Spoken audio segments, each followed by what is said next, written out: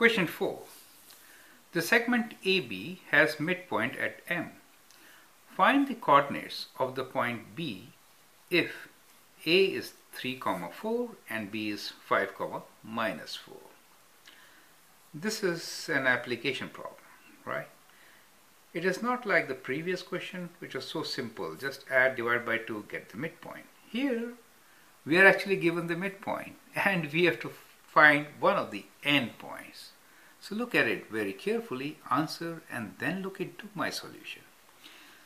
So, let's do one thing. Let's try to sketch. Just simple sketch. That means we'll have a line. That's my line, right? And let me say that this point is A, this point is B, and then we have a midpoint here, M. Now, what is given to us? We are given that A is 3, 4. So let's write this 3, 4, right? And M is 5 minus 4. And we need to find B. So let B be x, y. So that is our assumption. Let the point B be x and y, right?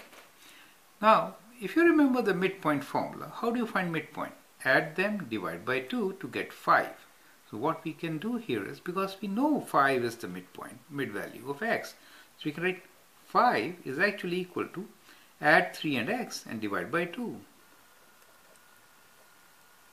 Does it make sense? If you have to find midpoint, you have to add these two, divide by 2, and midpoint is given to us. So this is, let us say, x. So 3 plus x divided by 2.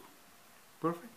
Similarly for y, what we can do is add the y values, 4 and y. So you say, and get minus 4. We say minus 4 equals to 4 plus y divided by 2. So we got our two equations from here. Do you see that?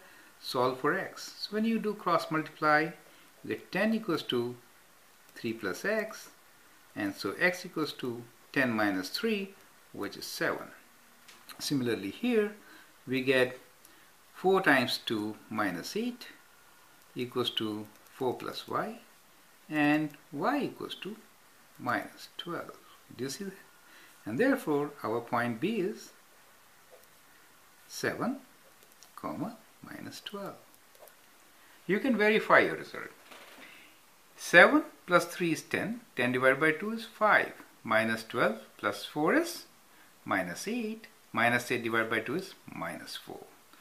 This is a very good problem, and I have seen very few students getting it right. So slowly we are moving on to slightly tougher questions. First three were very simple questions. Okay, now be alert. Thank you.